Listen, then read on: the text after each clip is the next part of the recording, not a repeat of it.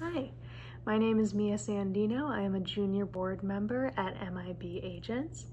I am here to talk to you all today about Limb Loss and Limb Difference Awareness Month. I have been battling osteosarcoma for almost 3 years now. I had a limb salvage surgery back in September of 2018.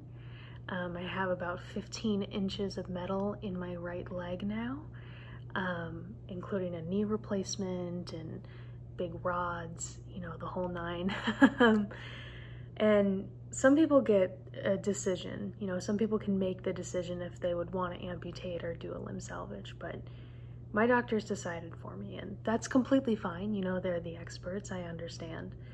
But it was a change that I had to get used to very quickly, because suddenly, you know, one day I was able to run and jump and to go skiing and to go on long hikes, and the next day I'm learning how to walk again. And that was really difficult for, you know, someone so young. I mean, looking back on it, I'm a whole new person now, obviously, but it's something very difficult to adapt to. You know, I still can't ski, I can't really run or jump without fear of snapping my ankle and needing to get either a whole new, you know, limb salvage surgery or amputation after that if they couldn't fix it. But I still find ways every day to be myself. I can still walk, even though I walk with a little bit of a limp.